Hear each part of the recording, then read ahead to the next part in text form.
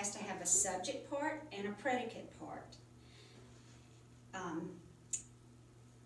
But sometimes we have sentences where we use the same predicate, and today we're going to learn how we can join those sentences or combine them to make them into one longer, more interesting sentence. So let's look at this example. John ran the race. Tom ran the race. In the first sentence, my predicate part is ran the race. My verb is ran. My subject is John. If I look at my second sentence, my verb in the predicate part is ran. My subject is Tom. But the interesting thing about both of these sentences is that the complete predicate is the same.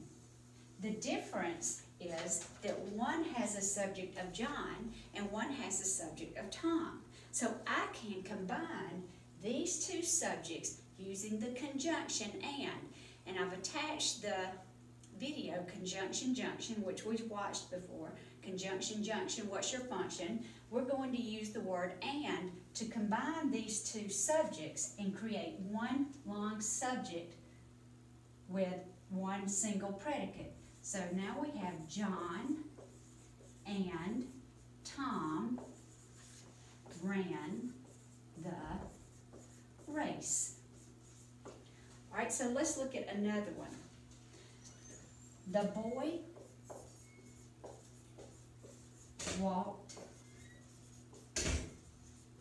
to the park. The girl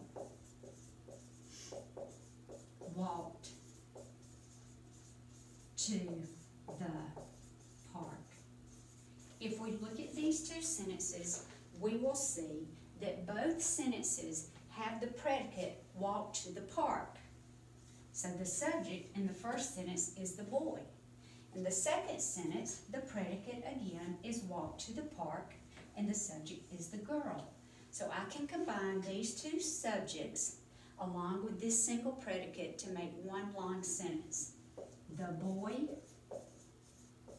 and the girl walked to the park.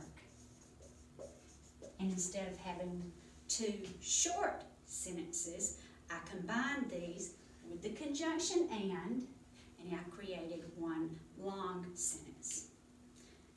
You're going to practice more of these in your book, and I know that you're going to do an awesome job.